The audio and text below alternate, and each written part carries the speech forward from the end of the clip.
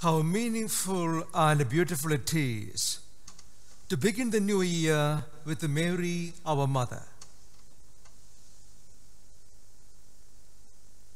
Let our mother carry us every day, guide us on our ways, and give us lessons in faith and in humility. And may she teach us how to ponder and to treasure memories and mysteries. Learn to ponder and to treasure memories and mysteries. Life is full of memories and mysteries. So there are times you have to just treasure your memories and ponder those mysteries.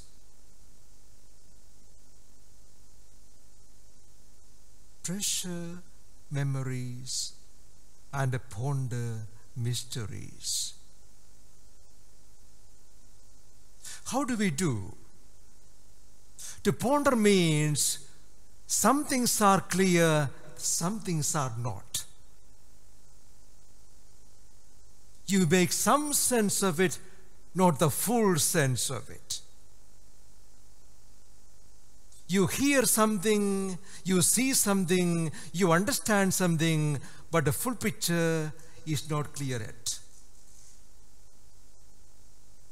But you carry the memory and look at the mystery. Again, look at the life of Mary.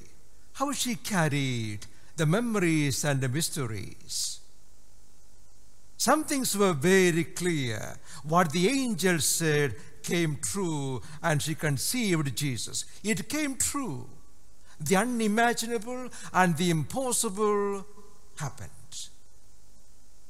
Then she finds herself with her baby in a cowshed. How does that make sense? One day you may find your prayer is answered, and the next day you find yourself in a hospital with a cancer operation, and you may be on the ventilator, you are dying, and you say, the other day I was blessed, the prayer was answered, but today I'm dying. How can you make sense? That's where you ponder the mystery and we carry the memory.